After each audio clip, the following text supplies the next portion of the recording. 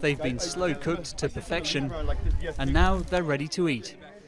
At the Cahuilla tribe's annual agave festival, this edible plant is celebrated for sustaining them through hard times, providing food and hydration. In texture, it's similar to artichokes, but the taste is sweeter. Singing, dancing and traditional crafts are also part of this celebration of Cahuilla culture. They're one of the smaller Native American tribes now struggling to keep their traditions alive. Inviting in members of the wider public to festivals like this is one way to do this. People assumed that there weren't any Indians in this area.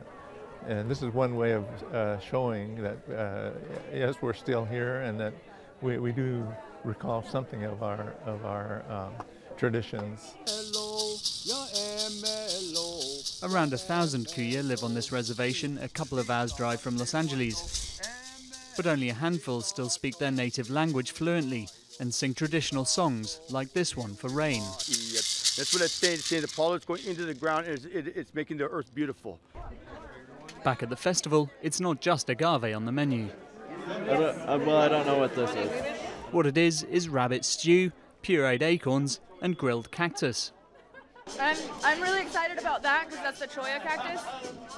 Usually they hurt me, so I'm really excited to be able to eat them back. The proceeds from this festival will help fund the reservation's museum, which has helped to create a writing system to record the tribe's spoken culture.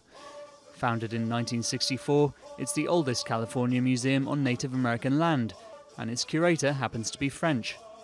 There's currently a real renewal underway in Native American identity. These people are again proud to be Native Americans. Now there are several generations, little girls and boys, who are relearning to speak Cahuilla, who are relearning basket-making skills. The Cahuilla tribe hope that by educating outsiders and inspiring their own young people, they can keep their way of life going in a sea of mainstream American culture.